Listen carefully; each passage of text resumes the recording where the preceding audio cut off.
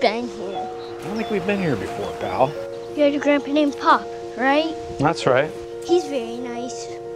You saw my grandfather? Where did you see him? In heaven. I think the book has been powerful because of the perspective. It's coming from a child.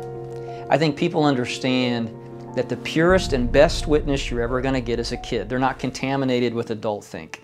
They don't know why things happen or how things happen, but they just say, this is what I saw. In heaven, this little girl came up to me, and she wouldn't stop hugging me. What was her name? She didn't have a name. You guys didn't name her. Things like miscarriage, what we went through, is kind of a silent hurt, and no one knows what to say or how to talk about it. Some people think pastors have all the answers, and this one doesn't.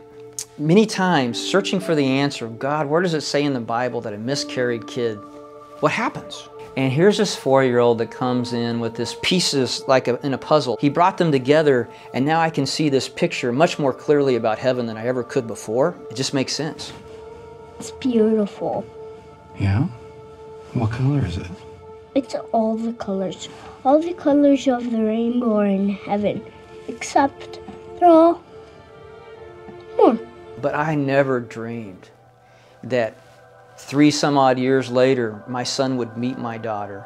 He would come back and share about her with us and my wife. I never even thought God would do that to heal my hurt. God only allows good things, but because there's evil in this world, bad things happen. But at the same time, God takes evil and He can turn it into good. We're in trouble here. He's much worse. Will you call some friends and pray for him?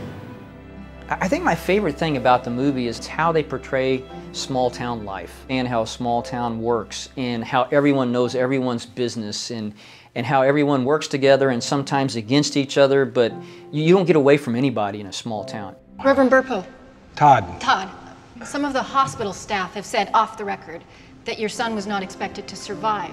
Use the word miracle. Do you believe he was in heaven? If he didn't die, how could he see heaven? I don't know, but he did.